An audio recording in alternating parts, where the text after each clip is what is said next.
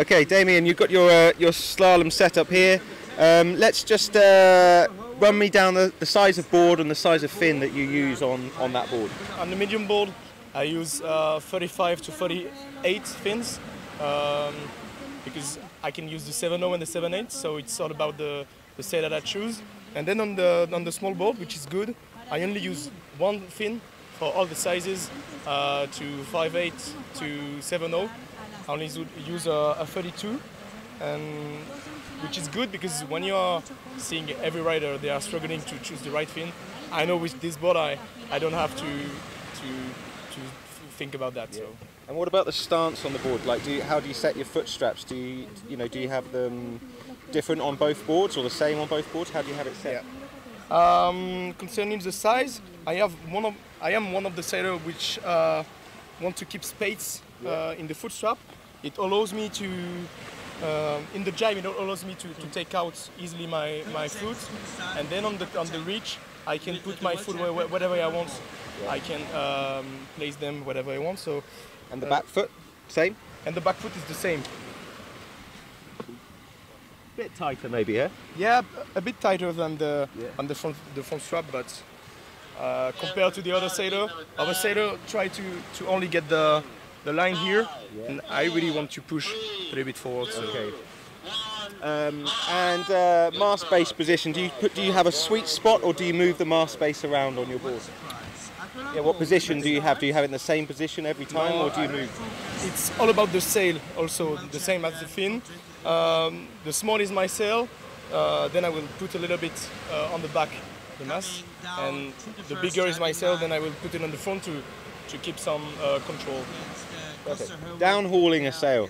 How much downhaul do you put on, and is it the same every time, or what's your thinking, and what's the reasons for putting? It really depends on the condition. On flat water, I will put a little bit more downhaul because it gives you more speed but less control. And on choppy water like here, I put a little bit less downhaul to very keep comfort and control. So in this kind of condition, I put a little bit less downhaul than every time. Yeah. And it also concerns the board because on the 7.0 I can put it on the small board or on the big board, on the medium board I mean. And on the medium board I will put more downhaul than the little one. And what's the reason for this? Why would you do that? The reason is all about the lift that gives you the sail. The more downhaul you put on the sail, the more lift you will have. And on the small boards, because it is a small board, you really need some lift. Because if you are stuck, then you will not advance. Yeah. So it's just to get more lift. Perfect. Boom height. Do you keep the same boom height? Do you move the boom around? What do you do with the boom? I'm one of the sailors which have the boom pretty low because I'm more comfortable like this. So I always keep the boom at this height. You can see here. It's pretty low. I mean the maximum I will have will be there. Yeah. And when the wheel really pick up, when I'm at the start, I can put the boom a little bit lower. And why would you move the boom up and down? What's the reason for that? It's all about control and power. The more the boom is high, the more power and lift you will have. And then when you get a little bit lower, you will have more comfort and control. Perfect. Harness lines, I see you have adjustables. Do you move them a lot? They're quite long, 34 it says. Yeah, but normally they are not so longer. They are not so long.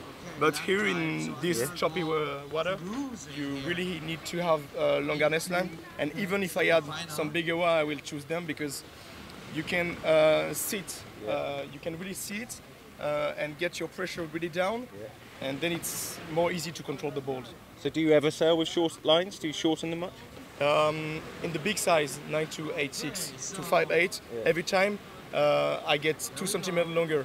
On each size. I mean on the 8.6 we have something like 28, 26, and then on the 5.8 I will have something like 36, so it's a little bit longer. Outhaul, you don't actually have an adjustable on this sail. Do you adjust the outhaul much or not really? Normally I used to get the outhaul kit, but in my mind when you get the perfect setup, you don't need to adjust them all the time, and it's difficult to control them because in the jibe sometimes you have to put your hand on it, so I just went like this, and I think it's good. Okay. Masts, finally. Well, you know, do you have a lot of masts? What's your plan with the masts? Yeah, in the beginning of the season, I used to try all the masts I could. The previous one, some flex one, and it's true that on each size you got the mast that is perfect for the sail.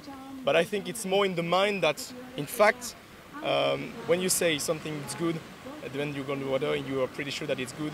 So, but yeah, I have some spare mast. It's all about spare mast because if you break a mast, you need another one. So you have a good one, yeah. And finally, do you tension battens much? Do you ever tweak the battens? Do you ever change them? Yeah, I used to change the batten because you got the tips, which is the front part of the batten, and this gives the shape of the batten, the flex of the batten.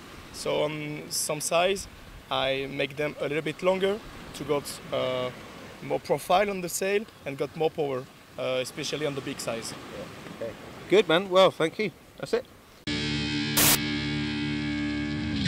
So there we go, Damien Arnoux, one of the young up-and-coming slalom talents.